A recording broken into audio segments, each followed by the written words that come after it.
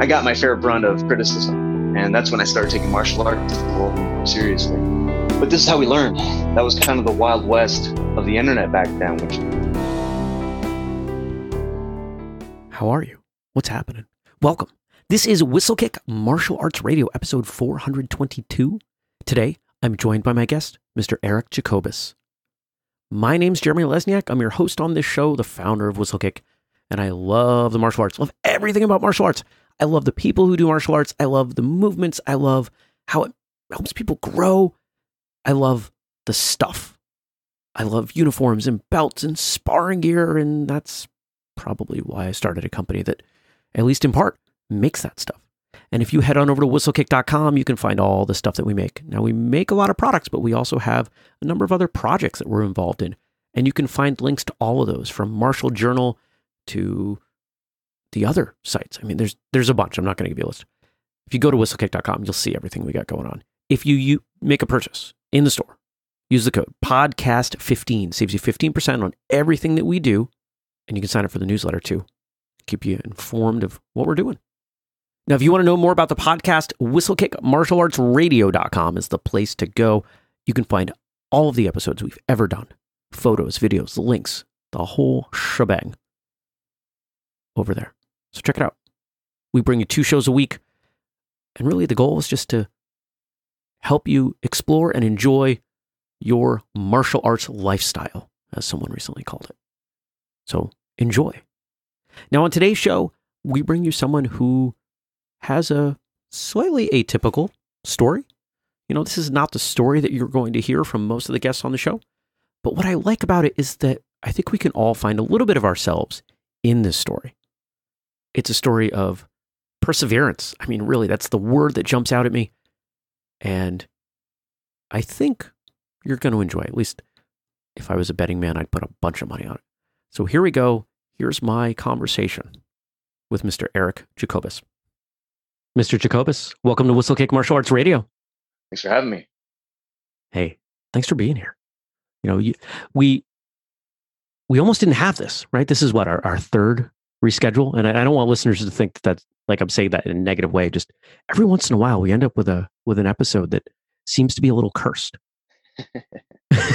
And this one, when I saw my schedule for the morning and I saw your name, I was like, oh, fingers crossed, let's not reschedule again. Because I think once it was me, I think I was dying. I think I was sick. And then I think once it was you, and I felt better about that because then we were even. Exactly. Yeah. We made it happen.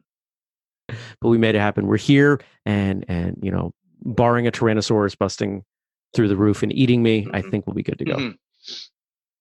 So, yeah, let's talk martial arts. Let's talk about, you know, this whole thing that we all do, all the listeners do. It's called Martial Arts Radio, and so we try to start with martial arts. So, how did you find martial arts?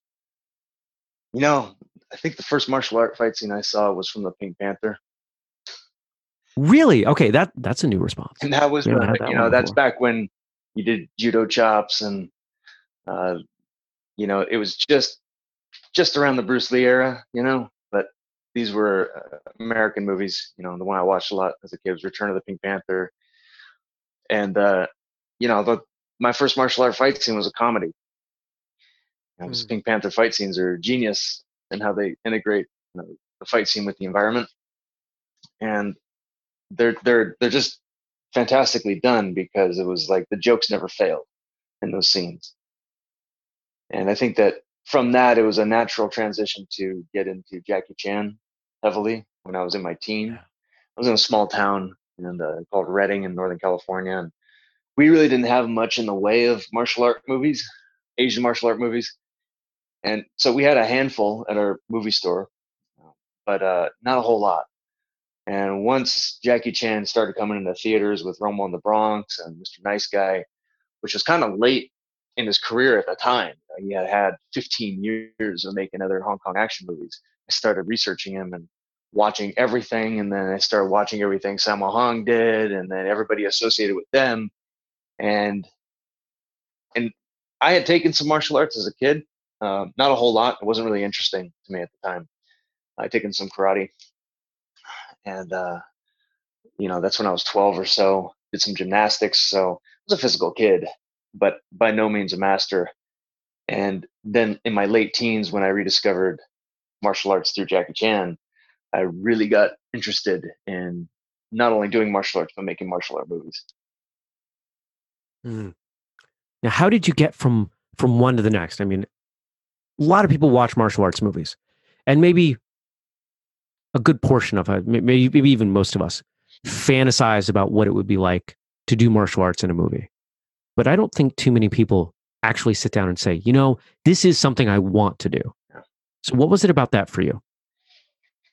Well, when I was watching all these martial art movies, I kept on running into the issue of researching martial art movies and trying to find out which ones had the best fight scenes. Now, if you transport yourself back in time to 1998, the internet didn't have a whole lot going on. There was Fortune City, GeoCities. There were these small websites. There were, Yahoo was the main search engine, or Alta Vista, and you would try and research, Jackie Chan and Sammo Hung movies, and there just wasn't a whole lot out there. And there were a few sites that reviewed the movies, but never anything reviewing the action. And so when I started actually going into Chinatown and just taking gambles on, I'd buy stacks of video CDs because I'd travel down to Chinatown, which was like it'd be an 8-hour round trip, and I'd do it on a Friday night, and I'd just spend all the money that I earned from my job at the time, and I'd bring back a stack of video CDs, DVDs, and I would just watch them. And then I was actually a techie at the time. I was making websites and programming in Visual Basic and PHP. I was 16. I was doing this at community college in Reading, and I knew how to make a website. So I said, well, why don't I just review the action in all these movies I'm watching? And so that's exactly what I did. So over the course of about 3 years, I compiled 500 movie reviews of, very mainstream Hong Kong action films and very, very obscure ones, and I was watching Donnie Yen stuff that nobody really saw at the time. And I went to Hong Kong, got a bunch of video CDs and DVD, got a whole suitcase full of them, brought them back and reviewed every one of them.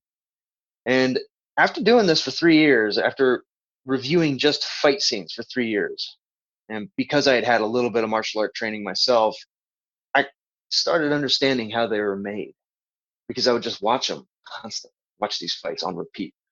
And reviewing them kind of helped me figure out why things worked, why things didn't work, how the camera worked, how editing worked. That was my filmmaking class, was reviewing martial art action films, Hong Kong action films primarily. At the time, I did a couple Korean action movie reviews, but really Korea wasn't taken off as a martial art market until the late 90s. It's Shiri. And so once I realized that it's a fairly straightforward process to pick up a camera, and plus at the time, digital filmmaking was actually affordable. In it's around 2000, 2001. Realized that you could get a capture card and then just film something, plug it into the capture card, put it into some free video editing software that came with the capture card, edit that thing, put it online, make a forum, get a bunch of feedback, repeat. And that's exactly what we did. And we started a group called the Stunt People. We made a short garbage martial arts film as our first one out. And, the first year we made like 35 short films, and we were just trying to make fight scenes. We found sound effects, now ripped sound effects from other movies. In our forum, I ended up sharing a lot of those sound effects, and then these guys around the world from, like Ulrich and Germany, and then you had a guy in Japan, you had a guy in Hong Kong, there's a guy in Turkey, and then guys in LA, they started kind of springing up. These guys in Chicago started springing up and saying, hey, we're really interested in doing this stuff too. And they kind of had the same idea. And so we started sharing sound effects, and they would rip sound effects from some movies and we'd share them. And it became this kind of underground, I don't know, like a trade, like a market of where we were just sharing all the stuff. We were also sharing information about, what are the best camera angles for certain kicks. This is how Bruce Lee did it. This is how Jackie Chan did it. This is how we did it. This way doesn't work. Here's why. Here's this editing technique. And we would put our videos up online for years. And there was no YouTube back then, so you had to get FTP space from your school, from a friend who had a website or something. I had a buddy who had made the Direct Connect program. He gave me, John Hesse gave me a bunch of free web space, and I ended up putting stuff on there. And when you would watch a movie, you download a video clip, and we would give each other very, very honest feedback. I mean, if your movie sucked, you were going to hear about it. You know, if your fight scene was no good, if your martial arts are no good, somebody was going to tell you. Somebody's going to say, "Dude, your kicks are terrible." And I got my fair brunt of criticism, and that's when I started taking martial arts a little more seriously. But this is how we learned. That was kind of the wild west of the internet back then, which is that nobody was afraid of hate mail, nobody was afraid of hateful comments. It was like a comment was a comment, and you either took it or you didn't. And I found that the most helpful comments a lot of the time were the very critical ones. There were people that were honest enough with me honest enough to actually help me get better. Now, what was the end goal? I mean, just the way you're talking about it, I imagine it was fun. I imagine you got to work with people that you enjoyed working with. But was it just an all-encompassing hobby, or were you trying to turn it into something more? I think we all kind of were looking at the Hong Kong industry, which was, you're in post-handover Hong Kong at this point. So this is after 97. And really, martial art movies in Hong Kong had taken a big hit at the time. I think around 1995. After that, there wasn't a whole lot of martial art movies going on. I think a lot of us felt like we were trying to carry the torch. And the Matrix was an example of the torch being carried into America, right? Because I mean, this literally what happened though is a lot of those Hong Kong filmmakers and stars like Jackie Chan, Sammo Hung, Michelle Yeoh, Yuen Woo-ping, Jet Li, Corey Yuen, they all came to the U.S. after 1997. You got Jet Li with Lethal Weapon 4, Jackie Chan doing Rush Hour, Sammo Hung doing Martial Law, and Yuen Woo-ping doing The Matrix with Chad Stahelski. And Chad Stahelski is Keanu's double at the time, and he ended up making John Wick 20 years later. And you look at The Matrix, and it's like that is the torch being handed over. Seeing the Hong Kong action style coming perfectly into the American audience, and all of us on the sidelines are going, we would love to do something like that, but we don't have the money. We're going to fail the auditions. We're nowhere near Hollywood, right? I wasn't able to move down to Hollywood at the time. I had no idea what I was doing, and a lot of the people doing the auditions in Hollywood were martial art experts, and we were not experts. We could make films, but we were not martial art experts. We could not ace an audition. We knew that. So we had to be pragmatic about it. And we said, okay, well, let's just work on the outside, kind of work in this indie world and see what we can do, with the goal of turning martial art action filmmaking or media making in general, because, so we're probably going to get into games in this conversation too, and try and make that into a career. We had no idea how we would get there. No idea. Well, there was faith that it might happen. Yeah, we had our sights on it, on something. Okay. And did you have conversations with the others in this group? Or did you sit down over, food or beer or something and say, this is something that we can do. We can make this happen. Or was it more a Hail Mary? And that's the tough thing, is that on the one hand, you look like it looks like the world is kind of growing around you, and you keep on making these really short, low budget action films off to the side, and the rest of the world is speeding forward. And then also, when September 11th happened, it seemed like the action language really changed for an identity. So there was kind of this concerted shift away from showing action in the kind of Matrix traditional tripod dolly, very clear movement, clear lines, and it went into this very, well, if you think about what 9/11 did to action, and you think about how people then perceived violence, well, people saw violence as random and lawless. So you had to have a hero that could carry that forward, with Jason Bourne in 2002 and the Bourne Identity. And a lot of us were looking at Bourne Identity going like, man, I mean, that you can't see the action, you can't see the martial arts. We really wanted to kind of keep doing the Hong Kong style. And it was obviously not happening for a long time in Hollywood. And yeah, they were doing some wire martial art movies, but none of them really took off. Yeah, there was some stuff in China, but none of us really wanted to move to China. A few of us did, but like I stuck around. A lot of us stuck around, kind of hoping that the Hong Kong style could come back someday. And eventually it did, but we were doing this. I was doing that for about 15 years, doing day jobs on the side before I became a full-time stuntman. 15 years. Yeah, that's a long time. Yeah. To pursue a goal. Now, through that time, I imagine that you're doing more than training and making these films on your own. Are you taking classes? Are you trying to make connections? Something tells me the story is a little more complex. Well, I went to film school, and around the same time I went to film school when I was 20. I started taking martial arts very seriously at that point. So I moved to San Francisco, opened up a phone book, went to the martial arts section, just went down the line. The second school I called was a Taekwondo school. So I started in Taekwondo. And again, I'd had karate experience, and I'd had the experience of doing martial arts and movies nonstop for 2 years. So I came in actually armed with enough skills to advance fairly quickly in Taekwondo. And I can learn pretty quickly. I can throw away old habits and learn new habits pretty quickly. So that wasn't really an issue. It's not like my years of doing martial art movies caused some kind of stumbling block where I was going to have bad form forever. But, and after Taekwondo, I started taking Hapkido, a much more like MMA style of Hapkido with a lot more kicks, a lot more punches, a lot more grappling. And so during that whole time of making indie films, I'm learning martial arts from a lot of the guys in the stunt team. They're teaching me. I'm going to their martial art classes, and Wednesday night we had open sparring, so a bunch of people would come in. I'd spar random people.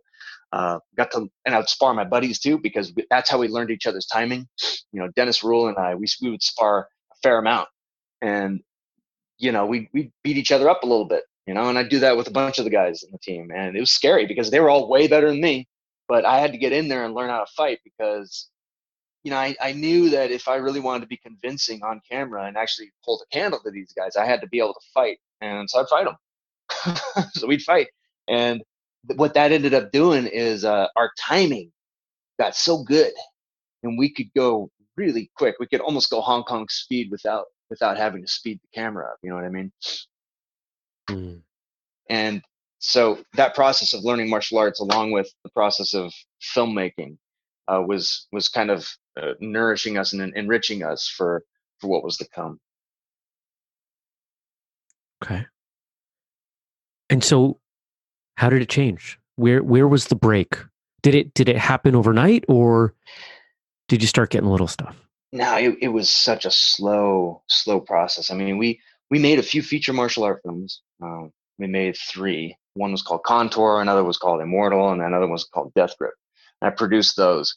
Contour was a $5,000 movie. We shot in a warehouse. We just wanted to make a Hong Kong style action movie. I think to this day, like that's the one that people still remember the most because it was just pure action. And we had been working together as a team for a few years, and we just kind of had our rhythm figured out, and we just went and made this movie. It took us a year to make it. And then after that, it was another slump. It was more day jobs. It was more chasing random Hollywood gigs whenever I could. I would get brought on to do very tiny things like music videos, and we'd be the stunt team on the music video. In 2011, I raised $110,000 to do another feature film called Death Grip. Movie was a financial failure, but the learning process was huge with that. And again, another slump, right? I blew my life savings on that movie, and it was a total slump after that. And again, going back to day jobs, Clayton Barber, who's a well-known stunt coordinator in Hollywood, he did Creed, he worked on Black Panther. He found me and he said, "Hey, let's do a short film together." And we did Rope-a-Dope, and it was his idea to do a Groundhog Day with martial arts. And that's when things started picking up a little bit. And I kind of gave up a lot of control at that point because I had done Death Grip. I had worn every hat for that movie, and it was exhausting. And it kind of run me down and humbled me. And so then, working with Clayton, working with other directors, started doing more short films. Things started taking a slight turn at that point. And then I started getting a few more jobs in Hollywood because I was open to working as a camera operator for shooting the rehearsal videos, or I would be an editor for the rehearsal videos. And I went to China and I shot I shot some action scenes for a movie there, and I was a fight coordinator in China and Thailand. And so, like that, those jobs kept coming very slowly though. And it wasn't exactly what I wanted to do, honestly. The, the, the previs world is hard. Previs is the pre-visualization stage of making an action scene where you prep it all in a gym. I was in charge of doing a lot of that for some of these projects. I did that for Altered Carbon, for Good Day to Die Hard. I did some of that for Black Panther, and I went to China again for 3 months, and then came back and thought I need to really figure out what I'm going to do, because after I did the China job, I had no work. And this is kind of the nature of working in stunts, that you have a job and then you're unemployed. And if you don't jump onto something else, then you're just unemployed. And I really didn't know what I wanted to do. I wasn't sure I wanted to keep shooting previs and editing previs. It's a hard job. And so what happened then was kind of funny. I say, I really just want to keep in shape right now. I just want to work on my technique, and I want to challenge myself. So what I did is I went in my garage and I'd watch Tekken videos from the game, and I'd pull up the move list for the characters, and I would just look at these video game characters, and I just watch their move list, and I would just do the moves that they were doing in the game, but I'd do it in my garage, and I'd film myself, and I'd compare my technique with the video game character. And I put it side by side in a video, showing me and the Tekken character, and I put those online, and it went super viral overnight, totally viral. The Tekken in Real Life series. Started doing Street Fighter, Dead or Alive. A buddy of mine who worked at IGN, he helped me get it onto the IGN channel on YouTube, and then that got seen by millions and millions of people. And some of those people happened to work at Sony Santa Monica, and they make God of War, and they called me in to audition for Kratos in God of War, because they said, you know how to fight like a video game character. Now, in God of War, we're not throwing high kicks, and we're not doing any of that martial arts stuff. But the fact that you can move like a video game character, maybe you can move like this Kratos character and Baldur and a few more in this character in this God of War game. So they called me in, I auditioned, got the part, and that's when things changed. What did that feel like? I mean, how many years from we'll call it the start, the impetus to that? How many years was that? That was 14 years. 14 years. Maybe 15. Yeah. Yeah, 15 years. And I had a son recently, before that point, in early 2016. And so, yeah, this job then came in 2016, and I didn't know what the job was. They say, hey, we're Santa Monica studio. We've got a game we're working on. Would you like to come in? I said, yes. So I went in there down to LA. I said, what's the character? And they said, you're playing a bearded man defending your son, which is exactly who I was at the time, because I had no money.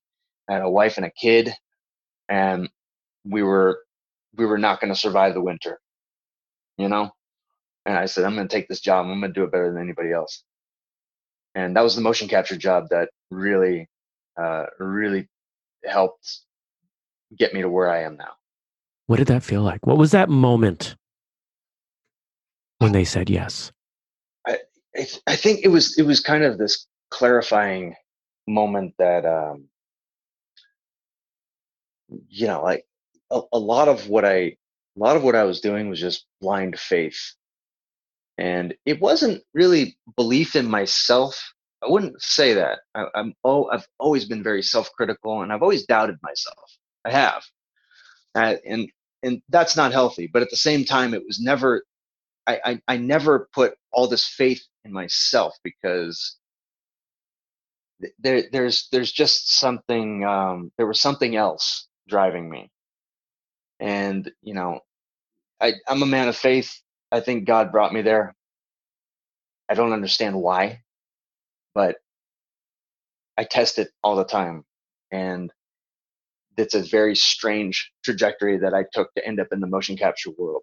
But it all made sense because the skills that I had developed in the filmmaking and martial art world were actually much more tuned to the motion capture and game development world than Hollywood.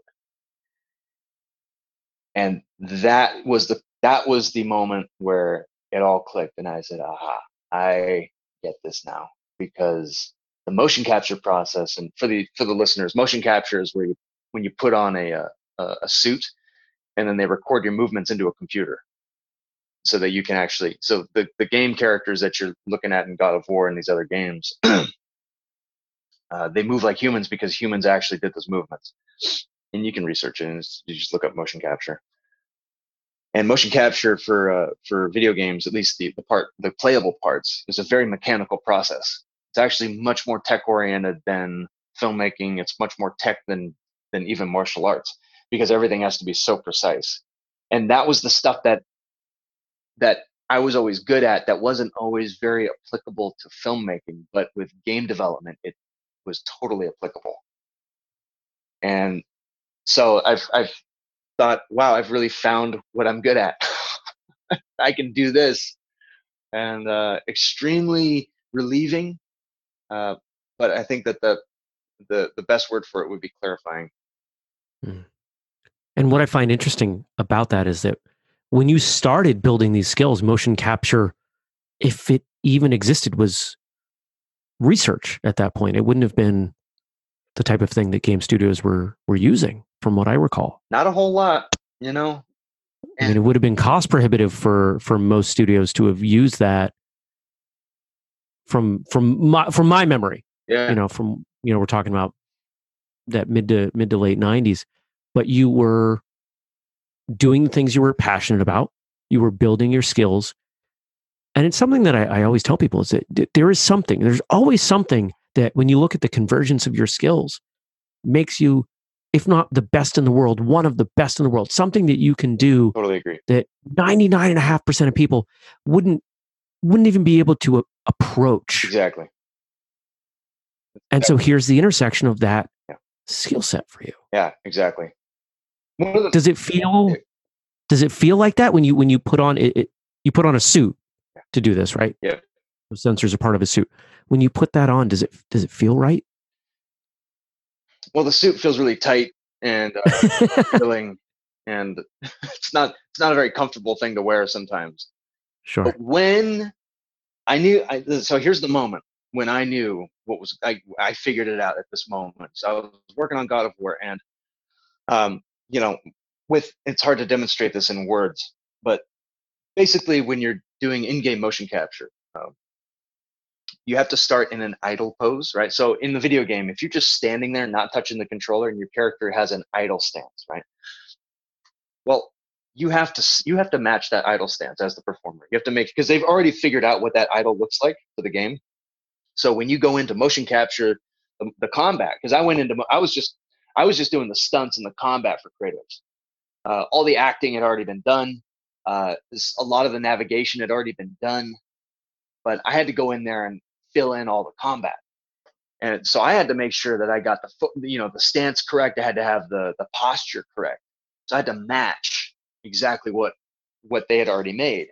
So you have to start with the idle stance, right? And then for every move that you do, you have to do the right amount of anticipation before the move. You have to do, when you actually do the attack, you have to hit at the right angle, the right hitbox, they call it, to make sure that the move is actually going to line up with enemies in the way that they need it to. You have to hit a certain pose, which is the silhouette, when you're doing that strike, right? And they may ask you to move your arm in a really strange way, but that as a martial artist doesn't make sense, right? They're asking you to throw this punch, and so your right arm's punching your left arm. Your left arm wants to go to your hip, or you want to come up to your face, but they say no, it needs to come out to the side because that's what's going to look best for the game. As a martial artist, if you can't make that adjustment, then you can't give them what they need. That's extremely difficult, right? So if you're a trained martial artist going in there, you then have to modify your trained martial arts to make this character look as good as they need it to look. Otherwise, they got to fix you in post. They got to move your hand to where they need to move it, and that costs them a lot of time. And They are not interested in doing that. They just want you to do it right there on the spot. I was able to do that. For, like I said, for whatever reason, I'm able to pick up a new habit really easily. So if they say, move your arm over here, I do it a few times and I could just do it.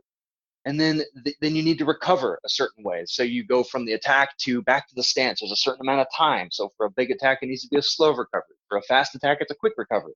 And then when you come out of that, your footwork has to be exactly the same as it was at the beginning of the shot. Now, that is a mechanical process that I think most martial artists would consider a nightmare, because it's not natural. It's not how they fight. It's not the way that you actually engage in self-defense. It's just none of that stuff. It's totally mechanical and weird. And I had always, so when they're going through all this with me, and I'm doing it exactly the way that they need it. And then at one point they say, okay, for this next attack, we need some suggestions. How would we need this axe strike, and they were asking me how I would move to do this certain axe strike in God of War. And I said, I asked a very simple question. I said, well, where's the camera? I said, oh, it's over your right shoulder. I said, well, how about I turn my head toward the camera so that you can see my head every now and then? And they said, that's fantastic. We'll do exactly that. And so I was able to tap into how they were making the game and then bring that in the performance, because the filmmaking experience that I had was that I understood camera, editing, performance, writing, everything. I had to know all that stuff to make these short films. So when it came to making the game, I would just ask the same questions. Where's the camera? And for a game, usually it's locked behind you. But that would dictate a lot of the moves. And there would be other times where they would say, they would be talking amongst themselves, the directors on the mocap stage. They would say, we need the footwork to be like this, but if his right foot is forward, then he's still gonna have to go back to idle. And they'd use all these words and trying to discuss between themselves how to make something work. And I would chime in and I would say, what if here's this move that you can actually do in martial arts that gets you back to the idle that you need? And they would go, oh, you can just do that? Yeah. And it was like the language was so clear suddenly. And I could offer suggestions and I could help them develop the moves necessary to make this character work from a gameplay perspective. And I imagine that's an element of your skill set that very few are able to bring in, that makes you that much more valuable. And it makes me, in a sense, it's kind of the mechanical nature of how I move. A lot of the time was often the struggle, and I consider myself somewhat Aspergery, and never been tested, but there is a lot of my personality that lines up with Asperger's, and it was always a struggle with social situations, and then also just kind of moving and copying people is extremely hard when you have Asperger's. It's actually hard to mimic people, and that's why with autism is extreme aversion to mimicry. And the thing that you keep running into is that if I copy this person, am I being them? And then you kind of get into this weird cycle in your head. And so that was always kind of a struggle. And I knew a few other people who had that issue too. I even made Death Grip is about a kid with autism, and I don't play that character. It's my brother in the movie. But then I always considered I was like socially disabled and physically disabled in a certain respect. And this was always a struggle. And then suddenly that becomes an ability. Because, and that bit of information completely changes the way I think we look at the things we talked about initially. Yeah. Kind of constructing your own reality where you have more control, where the people are following a script, they're following rules. Did that feel more comfortable then because of that? Well, the issues remain, right? Because I mean, with this difficulty and again, with autism and Asperger's, it's not that it's hard to mimic, it's that you don't want to do it. So copying people, dance, it's across different domains, right? Like once you kind of find what you're good at, and you'll find this with people with autism, once they find something they're good at, they zero in on it and they perfect it. And usually it's involving objects. Usually it's involving a computer, and same with Asperger's. And this is why I went to tech first. I mean, I was a computer programmer and I really didn't want to do much else when I was 15. And I just wanted the computer to do what I needed it to do. And I focused on that and I began perfecting that. And then, I don't quite have the same issue that other people have, but the issue is that they can't get out of that zone anymore. So they perfect organizing pens, they perfect collecting a certain kind of thing, and they just refuse to go out of that zone. And so, the issue always remains that, once you get so good at something like motion capture or filmmaking or reviewing Hong Kong films, whatever it is, like how then is it possible for you to take that skill set and then transfer it to another domain? And that's always the challenge. And these domains happen to be very transferable among one another.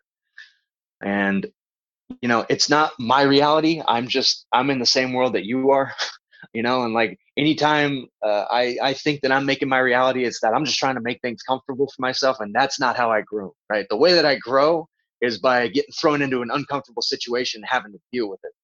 And that was, those times when I was forced to grow, like when I failed with making a financial return with Death Grip, when I was doing these films overseas and I had to work with other teams, it was very humbling experiences.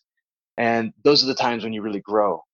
And, and to this day, like now the question is, okay, now I'm really good at motion capture. How can I take that now and then go into another domain with that and keep expanding the business, right? And that's always going to be the question, because perfection in a given domain comes at a cost, which is that you can't transfer to another domain very easily. Now, if you happen to be in a domain that works for you, whether it's working at a particle accelerator or it's organizing pens by color, right?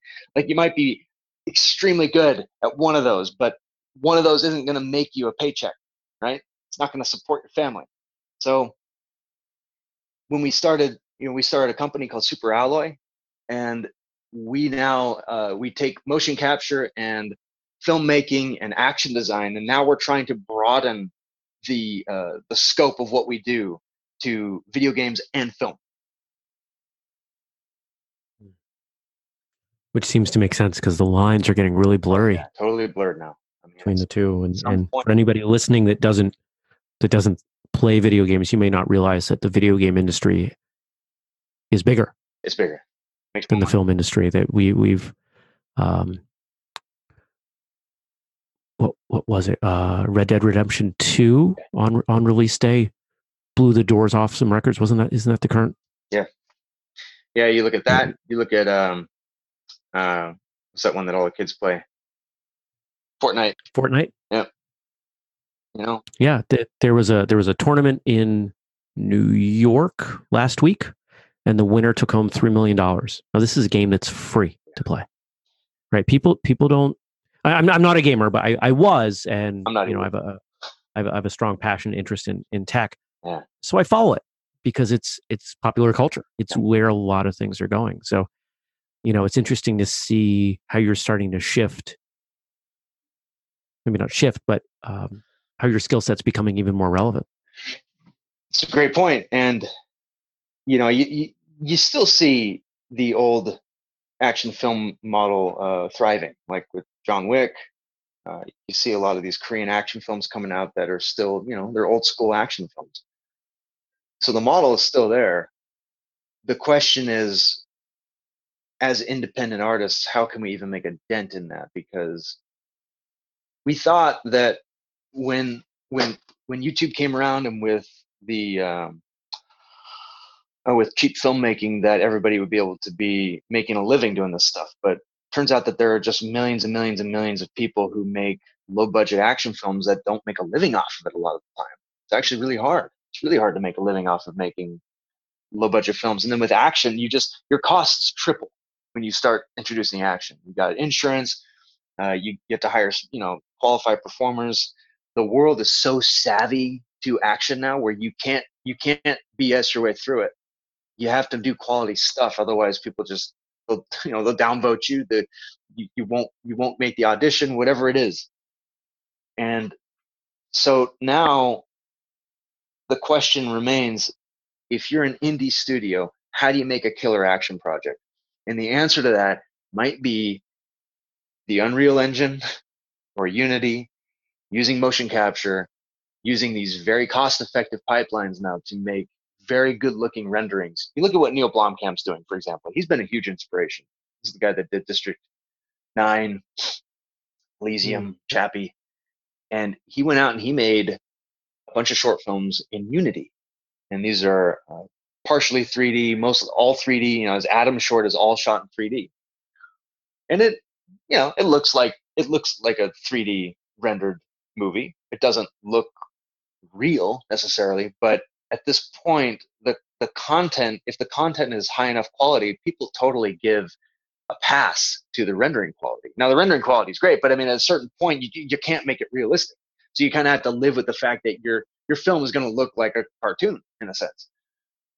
But now we can harness that because Unity and Unreal are free. You can actually make your movie in Unity and Unreal for free right now if you wanted to. But then the question is, how do you get human motion into that? And with motion capture systems like Xsens, that's the one that we use, which is extremely, extremely good now. They've gotten extremely good. And the data is fantastic. I mean, it's AAA level at this point. It's like worthy of in-game. And you can actually go and get one of these suits, record yourself, put yourself in the movie, and then you can make your movie about a guy living on Mars. And it's going to cost you next to nothing, right? And then if you can get some stunt guys putting those mocap suits on, you can put whatever character model you want in Unity or Unreal. You could put anybody in the suit, and then you can have them play the same character. That's how God of War is made. I mean, there are 5 people who are being Kratos. So you got the voice, you got the face, you got the person doing the cinematics, and you got the stunt guy doing the combat in game, and you got the stunt guy doing the cinematics. Right? I wouldn't even do the cinematic stunts a lot of the time because I'd have to do somebody else in the cinematics. So, and then you put whatever character you want on that movie. You got your movie, you got your action movie, you've got your 3D John Wick. As an indie studio, you can do that. Awesome stuff. Really, really fascinating. Let's switch gears for a bit, because with the sheer number of people you've connected with, very talented people, the travel that you've done, I'm sure you've got a lot of stories, a lot of things you've been exposed to that the listeners wouldn't even imagine. So if I were to ask you for one of those stories, those anecdotes of the things that you've seen or been part of, what might your favorite one be? What would you share with us? I think that when I did The Man Who Feels No Pain in India was a monument. It was like a paradigm shift doing that movie. It was a huge blessing. The reason I got that job too, by the way, again, is because the director saw my YouTube channel. So he saw the Rope-a-Dope short film that I did with Clayton. And he said, I want you to come to Bollywood and do Rope-a-Dope. And when you look at Rope-a-Dope, if anybody out there wants to go and watch it, it's on YouTube. It's a Hong Kong martial art action movie in America, straight up. We use all the same techniques. The fighting is dead on. It's the same thing, right? We just took the Hong Kong filmmaking system, which is the Shanghai model, and we just made that short film, and it was a hit. And so the director said, we want you to do that in India. Now, I know that I've seen Bollywood films, Bollywood action films, martial art films. They don't really, they're not really about performance. They're kind of about defying physics. They're about hero worship. They're not about the choreography. They're about the drama. And I said, look, that's really not how we make movies. When you look at Rope-a-Dope, the actors are doing their own stunts. The stunt guys are acting. There is no difference between the stuntman and the actor. It's the same. It's straight up like Jackie Chan, right? Jackie Chan would hire stunt guys to do the acting parts, and that's just how they made the movie. The camera guy was probably a stuntman, right? Because the camera guy's following the action perfectly. They know exactly how to shoot it. You look at old Shaw Brothers movies, man. Some of those camera operators, they're with the choreography in ways that camera operator today, they just wouldn't be able to do it. It's impossible. You got to actually know martial arts to follow that stuff as a camera operator. As that is a different filmmaking model than Bollywood typically uses. And I said, you got to train your actors so that we don't have to double. I don't want to double the actors. You got to allow us to work with the camera department. Usually that's not allowed. We also need a first pass on the edit. When we actually put everything's shot and done, I need to be able to take the footage, put it into an edit, do a sound design, and give it to you. You don't have to use it, but at least you can see how the flow should be based on how we shot it. Because as we're shooting it, we know the edit as we're shooting it. And I was like, and the odds of that happening in Bollywood, very low. But this director, Hassan, he said, cool, we can do it. So we did it. And we went over there, and in India, they have the caste system. A lot of the time, actors are seen as gods. They are seen as like a different status than the stunt performers. But this movie, by its nature, the director had written essentially a Hong Kong action film, because in India, Hong Kong action films were huge. They've been huge for decades, longer than they've been huge in America, right? Like Hong Kong action films have been big there since the 60s. So, I mean, you look at someone like Bachchan, and he embodied the martial art action star, right? Because he was a fan. They took the kind of kung fu style of the upright Confucian type, right? The master, and it worked perfectly well with the Indian yogi, right? They were the same kind of character. So they just took some of those extra movements, some of those kung fu movements, and then put them into Bollywood. And so they knew the language. The thing was, they didn't know how to shoot it, they didn't know how to edit it, and they didn't really know how to perform it in a way that could even compete with Hong Kong and make it globally viable. It was popular in India, but not really globally. And that was the challenge. But fortunately, the actors were totally cool. They were fine throwing themselves on the ground. All the stunt guys are acting, and it's like the movie. We don't hide anything. There's no doubling that movie. And that kind of a project is a dream come true, and it's so rare, even in America, to have that kind of a project fall into your lap like that. And that's why I jumped at it. And we ended up making these amazing relationships with these stunt guys and these actors. And the stunt guys would come up to me and they say, "Man, usually the stunt coordinators, they just throw us on the concrete. They don't give us pads. They hurt us." And the stunt coordinator sits there and he's being like a god. And I said, "Listen, and me and Dennis Rule, who was also in Rope-a-Dope, because he came with me to do this movie. Like, we're stunt guys too. We've just been doing it a little bit longer, and we know how to put this stuff together, and we also know how to keep you safe. So as stunt guys, we understand what it means to hit the concrete. And every time there had to be a new stunt, I would demonstrate it, or Dennis would demonstrate it, just to get their trust. And we'd do it right there on the concrete. Like, that's how you do it. Now, what pads do you need, right? And we'd put pads on them. We'd get them all safe. And in the end, the movie speaks for itself. There's no doubling. I think we doubled somebody maybe 3 or 4 times for some big stuff. By and large, though, the actors are doing all their own fighting. I challenge you to spot a double in that movie. And so that was by far one of the most important, or I guess life-changing moments in my career, when we were able to bring that kind of language into India and make something like Man Who Feels No Pain. What I'm hearing isn't just the facts and the excitement and everything. I'm hearing a lot of pride. It sounds like you're very aware of the hard work that you've had to put in and the hard work that you continue to put in. And as you're talking about these other stunt guys and demonstrating the movements, I think we can all relate to not necessarily the stunt side, the movie side of that, but being in a martial arts school and having someone who maybe doesn't feel like they need to train anymore. They'll just tell you what to do.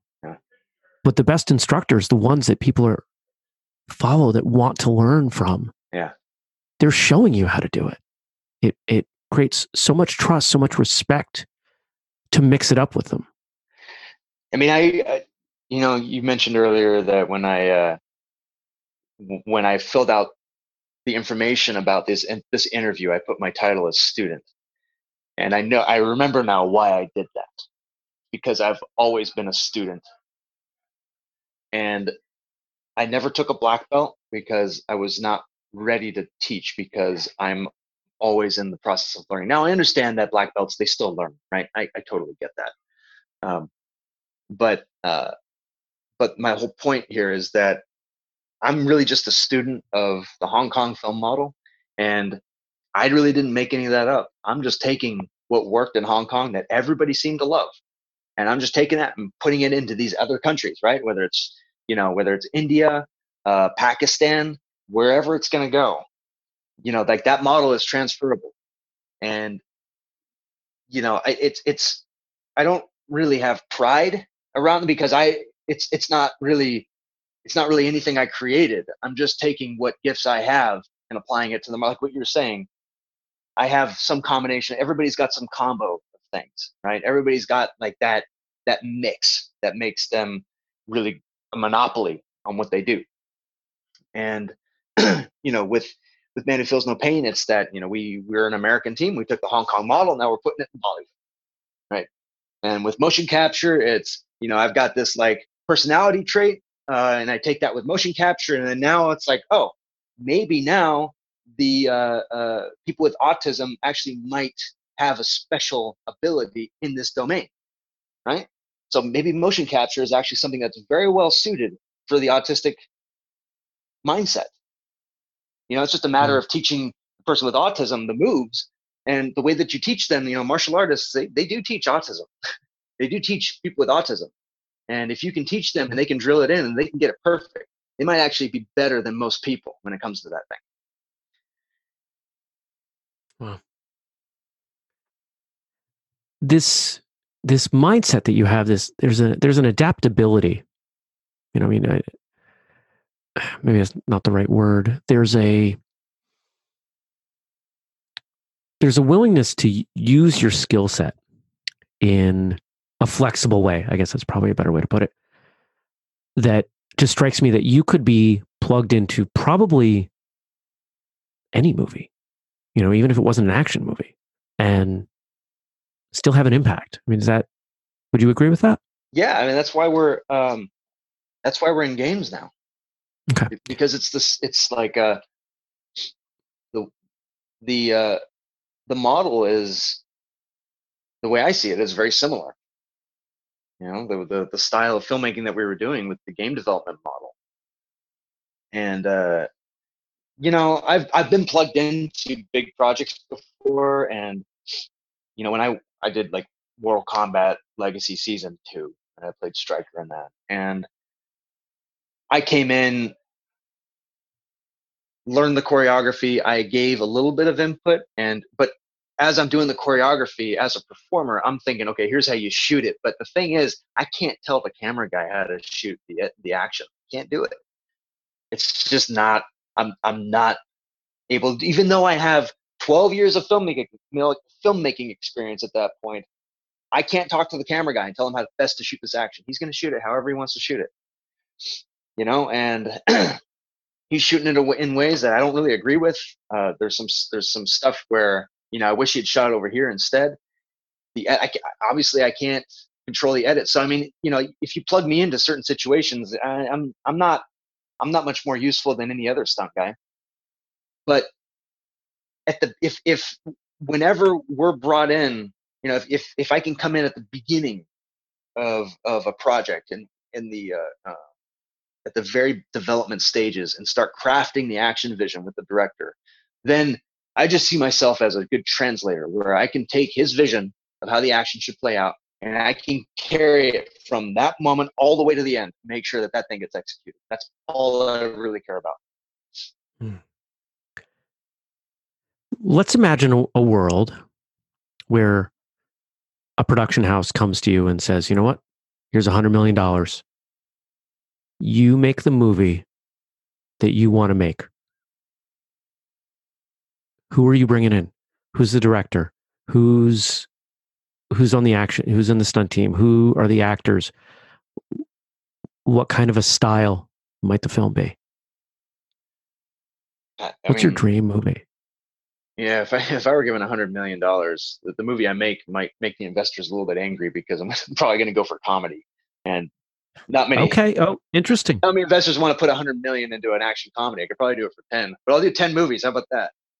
No, no, I want one big one. Let's pretend that Yeah, the investors just trust you yeah, completely. yeah. And I think you can. So how to use that money aside. I would love to make an action comedy that uh, really, what you can do nowadays is you could do the movie in motion capture, right? So I would probably do it like that. I might not do live action for 100 million. I might do like an Avatar style, but with comedy, um, and not with a social message. I just want to do a good action comedy. I want to do a Pink Panther, right? But do it in a future world, right, where everything's kind of gone haywire, like an idiocracy type thing. And you bring on a great actor, someone like Jeff Goldblum. And the thing about doing everything in 3D is that Jeff Goldblum can do all his own acting scenes, and then we'll have stunt guys do the action scenes, and it'll still be his face on it, right? He can be cracking jokes mid action.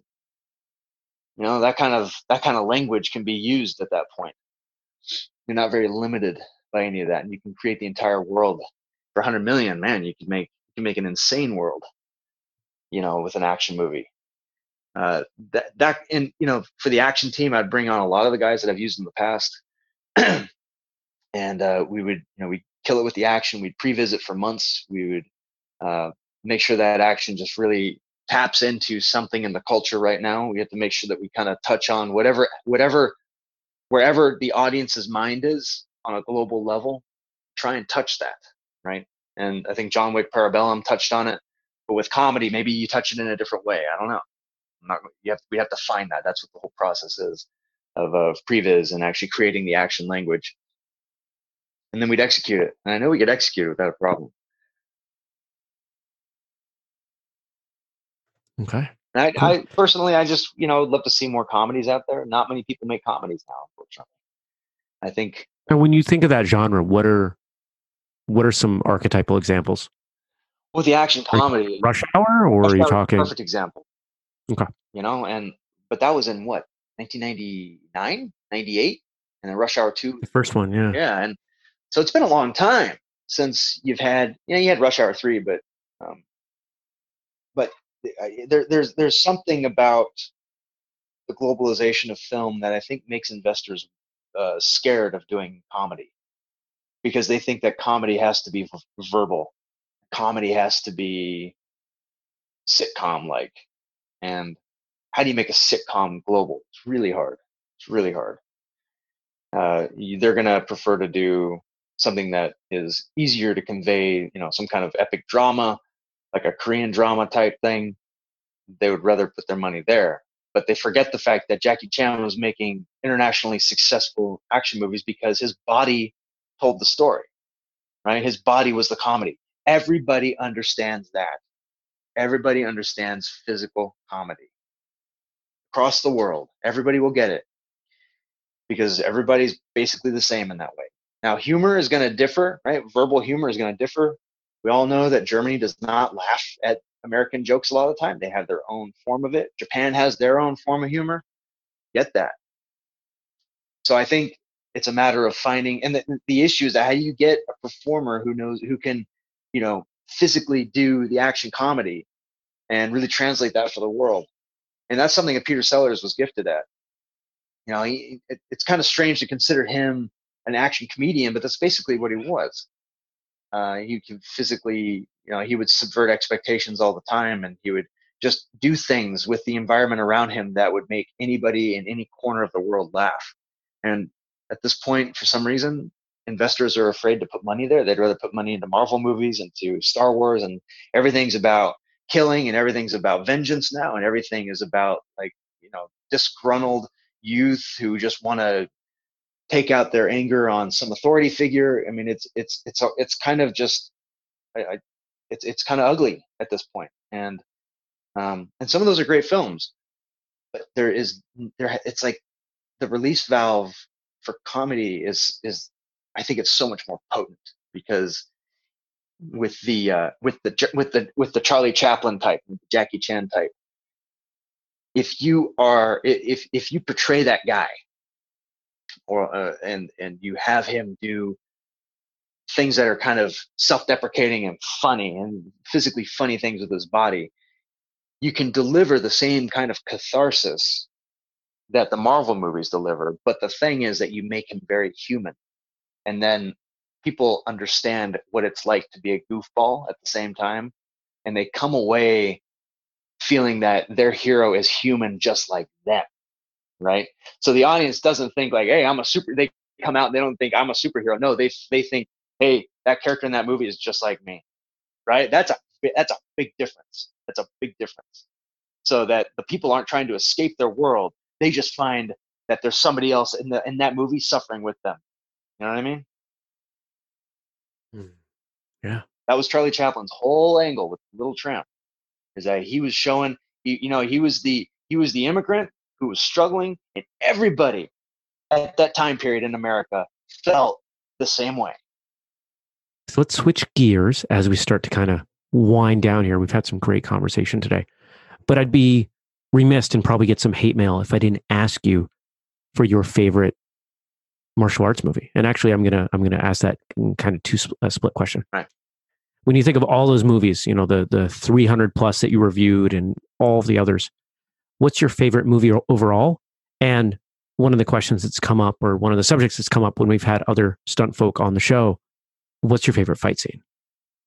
So 2 separate questions.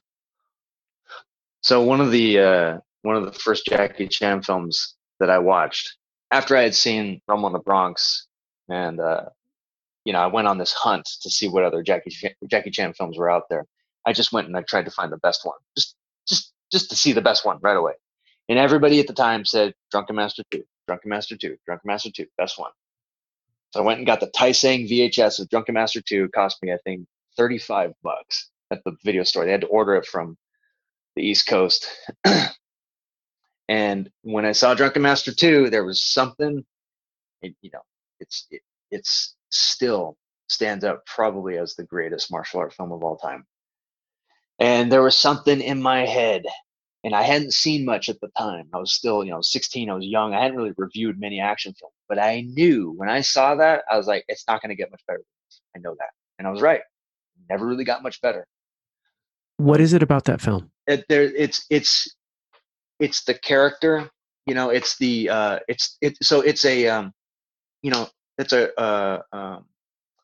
it's a rite of passage movie. Jackie Chan is Wong Fei-hung. He's a goofball. He doesn't train. He doesn't take things seriously. He doesn't listen to his father, right? So it's this arc where he comes around, like he grows as a character, right? That's extremely important. A lot of martial art movies are, you kill my master, I'm going to kill you, and then the hero gets what he wants, right? Yeah. And there's a little bit of growth there, but not like this. You know what I mean? And Jackie in the movie is not killing people to do it. That's the other thing too, is that he doesn't have to kill people to accomplish his mission, which is retrieving the Chinese artifact from the evil Westerners, right? Like that was the story arc. That doesn't really matter. It's really his rite of passage that matters in that movie, and you can tell that's where he is the entire time. His body is showing you that the whole time, and the maturity that he goes through those fight scenes, and. It even plays out in the fact that Lau Kar-leung was the co-director early on, and he's featured prominently in the early fight scenes, and Jackie is kind of under him for a lot of that, and that's why those first fight scenes in Drunken Master 2, under the train, in the fish market, they're very Shaw Brothers, right? It's very old school. It's very kind of like holding the tradition, and what happens is, like, last third of the movie when Jackie goes to the factory, that is his stuff, and like that's when it becomes Jackie Chan choreography, and that's like the beautiful transition. Is like I don't think Lau was involved at that point because Jackie had fired him. I could be wrong, and I'm happy to be checked on that, so don't quote me. But you look at the action there, and you look at the action earlier, it's like night and day, and it still makes a great film because the arc works. And so at the end, Jackie is kind of taken over. He's doing his own thing at that mill in Shanghai, and it really becomes his masterpiece at that point. And the way that he utilizes, the alcohol and the environment, everything around him, and it doesn't just become this Shaw Brothers kung fu movie; it becomes a character story, and like how this guy interacts with these two people that are trying to kill him, and how he uses the alcohol, and then how he just finishes off the whole thing. It's fantastic, and that's where I stand on best action movie, best martial. Yeah. Yeah, it's a classic, and anybody who hasn't seen it, check it out. Definitely should check it out. Now, is your favorite fight scene in there too? I mean, it'd be a cop out to say that. Here's one fight scene that I love, which is Okay. Sammo Hung in Pedicab Driver when he fights Lau Gaoliang again, Lau Gaoliang, and it's the fight in the casino where Sammo fights him. And the reason I love that fight is because that was the point. This is 1989, so Sammo had perfected editing and shooting at that point, and he had really honed the craft to the point where he could do he could almost do like quick editing and keep people engaged with quick editing, but the quick editing made sense. It didn't cause confusion. It was clarifying. And you had seen that with all of Sammo's stuff, and I think Sammo was the master editor of all the Hong Kong choreographers. And if you were to back up to Wheels on Meals in 1982, that end fight maybe that's the best fight. I'm not sure, right? Because again, it's hard to pick a favorite. But if you even go back to Bruce Lee with the Big Boss, I would say the Big Boss final fight would be one of my favorites too, because again, you see this crazy transition because you look back in time. And I keep jumping all over the place, but like if I had to settle on one, maybe it would be the Big Boss final fight, which is kind of a strange one. Maybe some people might think, but here's why I pick it, because that was the movie that launched his career. And before that, you see all this footage of Bruce Lee training in his backyard, and he's kicking bags, and he's testing out kicks for the camera. Bruce is doing kicks that nobody else has done before, right? And when you look at the Big Boss, every camera shot is so deliberate. And the other choreographer on that movie was Han Ying Jie, Han Ying Git, and Han Ying Git was an old school kung fu guy. He didn't choreograph the way that Bruce Lee did. And so when you see the two of them fight at the end, it looks like two choreographers battling it out. It's almost like they choreographed their own parts. And that fight is so magnetic because like the guy that wins out is Bruce, because that style is what then took over in the industry, which is the high kicks, because he really popularized that. Before then, nobody was doing high kicks. Nobody. Which is strange because high kicks were around in Japan and Korea for 100 years before that, but nobody was doing it. But Bruce Lee knew how to tap into the Korean martial art world, the Japanese martial art world. He trained with a lot of veterans in the U.S. who had brought Korean martial arts over to the U.S. Chuck Norris and these guys that were they were tournament fighters, and they were using kicks because they had better reach. Bruce is looking at that going like, well, even though those kicks may not work in the street, they look way better than anything else we've been doing, right? And you look at Hong Kong movies up to that point, no kicks. Once Bruce Lee enters the scene, now you have kicks. And so I credit the Big Boss final fight for essentially practically everything that we know about martial art cinema is due to that fight and Bruce's involvement. Awesome. Yeah, and another classic. And for people listening who may not have seen those movies, I mean, there's your homework. Important to understand. I mean, if you care about martial arts movies, you should be watching those two, because as you said, there's so much that comes from those films that we still see today. Absolutely. So let's pull out a crystal ball. What's the future holding for you? What are your goals? What are you working towards? Well, what I would love is to keep building this business, Super Alloy, the motion capture and action design company we started, and really begin to create platform to develop action design for movies, games, even live shows.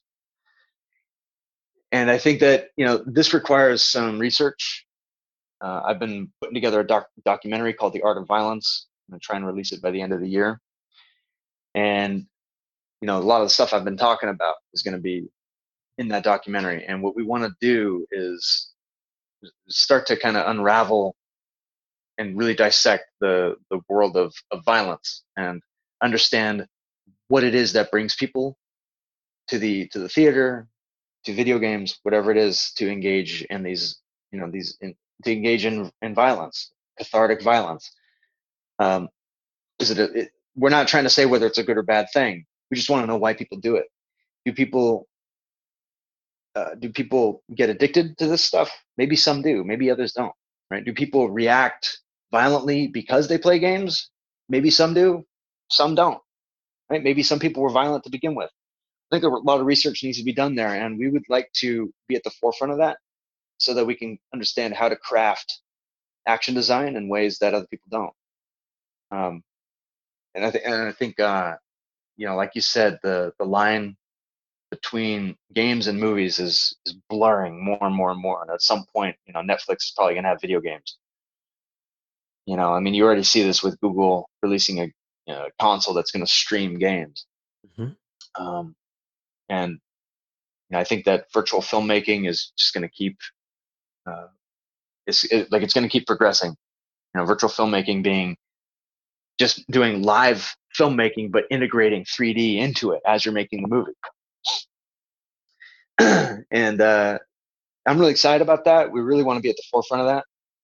And I think that as long as we are keeping our finger on the pulse of the action industry, and also keeping our finger on the pulse of, what's happening in the world, like what crisis is happening now, where are people reacting a certain way to violence that they didn't before?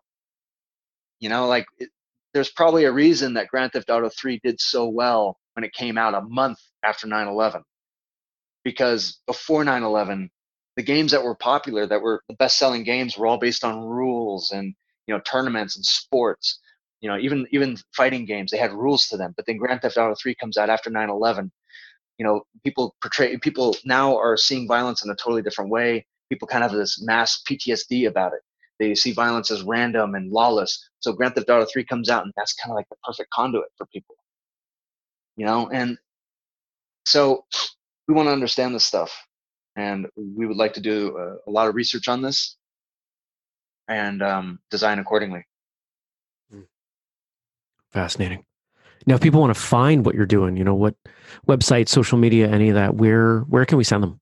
You can go to ericjacobus.com, and my